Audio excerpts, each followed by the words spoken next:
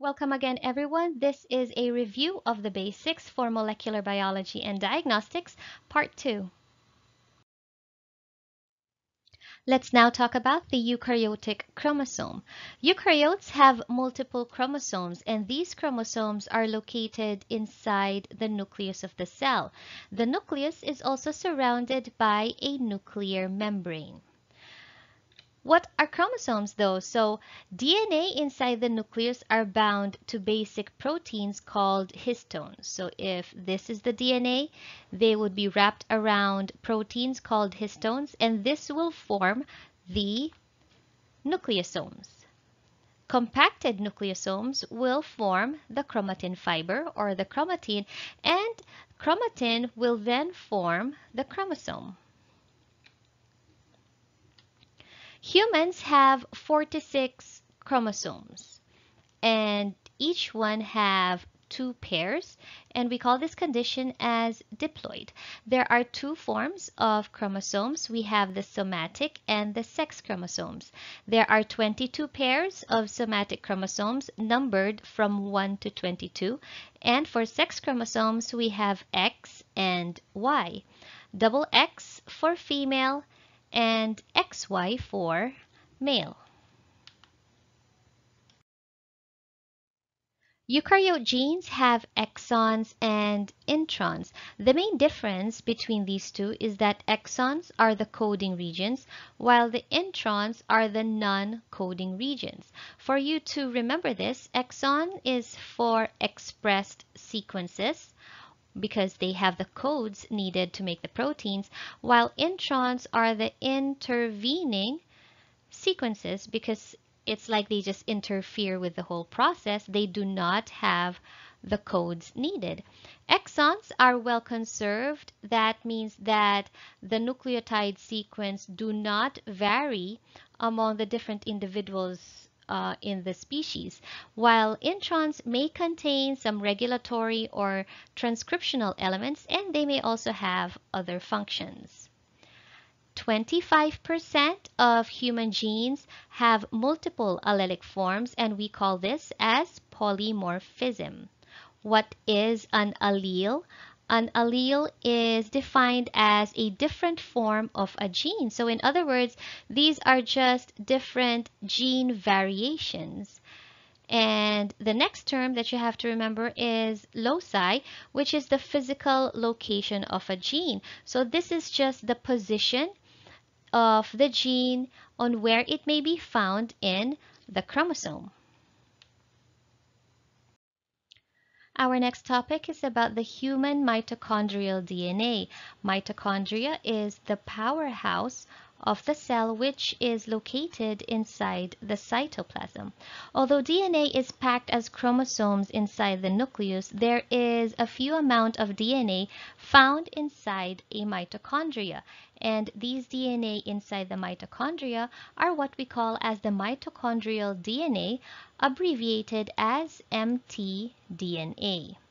In humans, mtDNA is a double-stranded circular molecule which is inherited maternally. They have around 16,600 base pairs. That means they contribute a small amount or a small fraction of the total DNA inside the cell. Since inside the nucleus are billions of base pairs, inside the mitochondria are only 16,600 base pairs. There are a total of 37 genes found in the mitochondrial DNA, and all of these are used for mitochondrial function.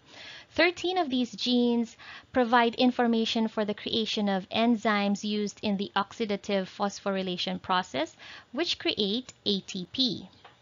The remainder of the genes are used to make molecules like transfer RNA and ribosomal RNA, which are chemical cousins of DNA used for protein synthesis.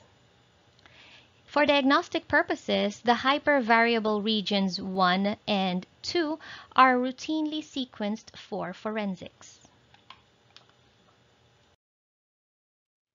Let's now go to prokaryotic chromosomes. So prokaryotes do not have a nucleus and do not have a nuclear membrane. The chromosome just floats around inside the cell. And this chromosome is usually arranged in a circular manner. 95% of the chromosome has coding sequences, while 5%, only 5%, have non-coding sequences. Let's now talk about plasmids. So what are plasmids? These are extra chromosomal DNA, abbreviated as EC DNA, extra chromosomal, because these are DNA found off the chromosome or not included in the chromosome of the prokaryote. That is why they can replicate independently, and they can also be passed down from one generation to another. ecDNA contain non-essential genetic information, but that does not mean that they are insignificant because the plasmids contain the antibiotic resistant genes, and these are important because they confer the resistance to different kinds of antibiotics, making the organism stronger. Our next topic would be two processes used in molecular techniques. DNA is double-stranded in form, and the process of disrupting this form is called denaturation. The product of denaturation would be denatured or melted DNA, which are single-stranded. Denaturation may be accomplished by either heating or by adding chemicals.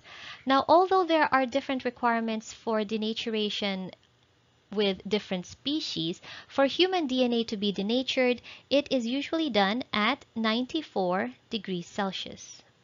The next process is renaturation or annealing, which is the complete opposite of denaturation. Renaturation is the association or the putting together of single-stranded DNA or RNA to become a single molecule of double-stranded DNA.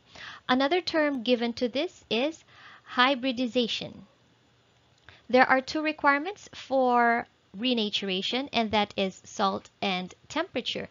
There should be an increased salt content for it to withstand or to overcome the electrostatic repulsion between the negatively charged phosphate group present in the two strands.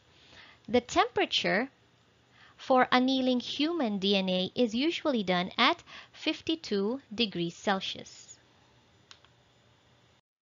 Our last topic would be about nucleases and restriction enzymes. Nucleases are a variety of enzymes that are used to cleave off or to break phosphodiester bonds in nucleic acids.